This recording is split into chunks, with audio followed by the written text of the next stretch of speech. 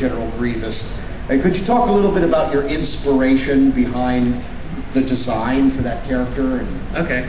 Well, I think there's like a web documentary that shows like how it came to be, and then they always show this little clip where I'm looking at a spray bottle and I'm drawing.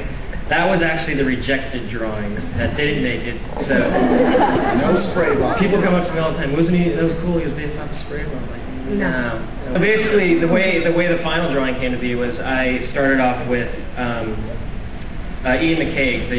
He was one of the veteran artists. He designed Darth Maul, and he was telling us just to go home and think of your worst nightmare. Because all George said was, during the end of the meeting, he just said, oh yeah, we have a new character, by the way. It's going to be a droid general. I don't know if it's an alien or creature or what. It just has to be scary. Because George is always about kind of like the big picture. He's like, you know, the audience just has to see this character right away and go, oh, that's the bad guy. So Ian said, go think of your worst nightmare. So I went home and I thought of all the things that are kind of scary to me. And I always thought, the things that aren't scary to me are like, you know, the typical monsters that are like growling and snarling. And like, well, we've seen that a million times. Right. And I always thought like masks were scarier because you can't really tell what the emotion is behind them. Like, you know, like Mike Myers from Halloween.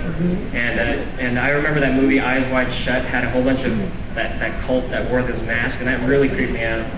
So I decided to sketch all these masks, and you know, I just doodle a whole bunch of shapes until one like kind of hits. And actually, that was the first one I did, and I ended up presenting that to George, and he liked it okay, but he still wanted more, so I kept doodling some more, and that one actually turned out to be the bodyguards, the Magna droids. But the drawings I ended up doing later, I wasn't even going to show it. I had this one sketch with, you know, the mask like that, and I wasn't even going to show it, and then one of the assistants said, oh, you should really show that one because, you know, the ones that you don't think he's going to pick are usually the ones he does pick. So I kind of just threw it together at the last minute, and we chose that one.